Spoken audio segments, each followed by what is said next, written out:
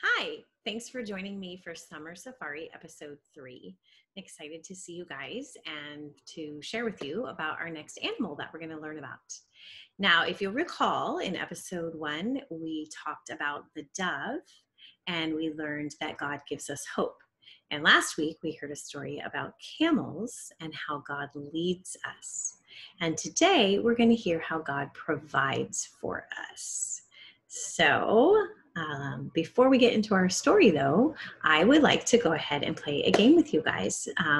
We did this on our Zoom, and it was super fun, and I found a way for you to do it with me, too. So today we're going to talk about quail. Quail are tiny birds, and if you look closely, you can see I've put some quail. They're on these white pieces of paper all up behind us. That's our animal for today. We're going to see how God used that in an amazing way. But quails lay eggs, and so I thought it might be fun to play a game with eggs. So here's what we're going to do. I'm going to have you look carefully into my basket of eggs and study those for just a minute.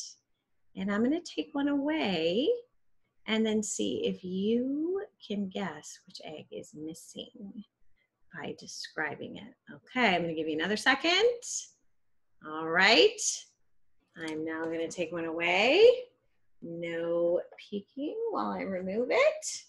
I'm going to hold this back up and you see if you can shout out.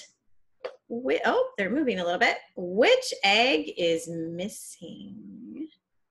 Which egg is missing? Do you remember? Shout it out to someone in the room with you. And if you said the blue egg with white polka dots, then you were right. Nice job. So that's a fun game you can do at home too. So we're going to hear about how God provides for us. And our story takes place after the Israelites were rescued from slavery in Egypt. Do you remember who it was that led God's people out of Egypt? If you said Moses, you would be correct. And there were some amazing things that happened while Moses was leading them out of Egypt. One of the most exciting was the parting of the Red Sea, if many of you have heard that story before. Does anyone remember what book of the Bible the majority of this story takes place in? It is in the second book of the Bible, Exodus. And our story today comes partly from Exodus, and it's combined with a little bit from Numbers, which is which book of the Bible? Let's count that down together. Genesis, Exodus, Leviticus, Numbers. You're right, the fourth book of the Bible. So Moses is leading the people. They're wandering through the desert. And I want you to imagine how many of you have been on a hike with your parents before. And the hike is going on a little bit longer than you expected, and it's really hot outside. Do you maybe start to grumble a little or say, how much longer is this going to be? I'm hungry. I'm thirsty. Mom and Dad, will you carry me? Well, I want you to think about how you felt on that hike.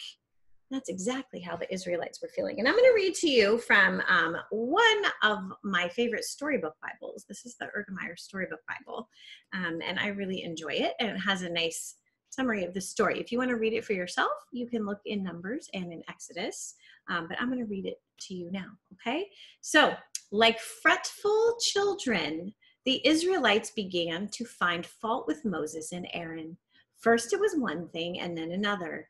There was little food to eat in the great wilderness. They were hungry.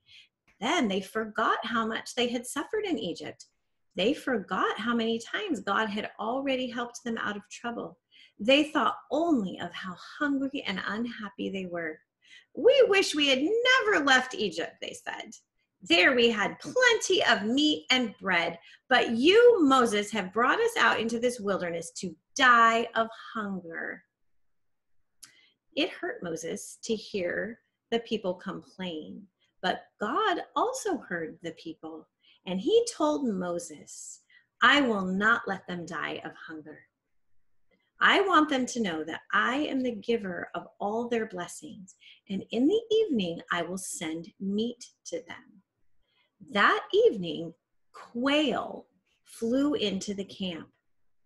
Bushels and bushels and bushels of quail. So there was so much meat for God's people to eat. That's our story today, and that quail is our animal. Now, I have a couple questions for you. How did God know what they needed? Were they praying to God? No, they were talking to Moses. They really weren't even talking to Moses. They were complaining to Moses. But God heard them because God knows what we need. Even when we don't tell him, he knows what's in our hearts. He knows what's in our minds and what our thoughts are. And he gives us what we need. Now, remember, that isn't always necessarily what we want, but it's what we need. Now, here's a question for you. If God already knows what you're thinking and he knows what you need, do we still need to pray to him? I want you to think about this. What if you had a brother or sister and you knew everything they were thinking all the time, and you knew what was in their heart and you knew what was in their mind? Would you still want them to talk to you? It might not be much fun if you just had to think about what was in their mind. And God, more than anything, wants to have a relationship with you, and he wants to know you, and he wants you to talk to him. But he knows what you need, and he always provides it for you. How does that make you feel? It makes me feel really safe. So I'm going to show you what Charlotte did for this page in the journal. Now, remember, this is your journal to do how you would like to do it. I just suggest that maybe you put a picture of the animal that we're talking about, and our sort of theme, which today is God provides for us. And I'm going to show this a little close. It's kind of light colored. You might have to lean close to see. But there is Charlotte's journal, and she found those pictures of the quail over here on this side on the computer, and she printed them off. So you can ask your parents if you want to go to, I think we got them at supercoloring.com, but lots of pictures of quail that you can color. And she cut them out, and she wrote, God provides for us. And then I thought this was neat. She put some things that God provides for us. And to do this, she used some stamps. If you have stamps and stamp pads, where you could draw them, or you could cut pictures out of magazines. So she said, God provides us with pets. Our pets, I'll move that a little closer, there you go, and with love, and with our family, and with food. She put a cupcake there. I really like that a lot. And then I thought this was neat. If you know some more of the story of Moses and God leading the Israelites through the desert, that God stayed with them, and he was a cloud by day and a pillar of fire by night. So again, I'm always excited to see what you do with your journal. You can share it with me next week on our Wednesday Zoom, or your parents can put it on our Facebook group page, or they can even take a picture and text it to me if you would like, because I would really enjoy seeing how you remember that God provides for us and the story of the quail. I would love to pray before we end our time together. Dear Lord, thank you for always providing for us, for knowing what we need. And thank you, Lord, for loving us and keeping us safe. And Lord, I just ask protection over each person listening here today, and that, Lord, you would stir up in their hearts a desire to talk with you, because we know how much you love us and how much you care and how much you want to listen. Amen. Well, I hope you enjoyed our time together today. I will hopefully see many of you next Wednesday on our Zoom. And if not, then I'll see you on our Summer Safari episodes. Have a great week.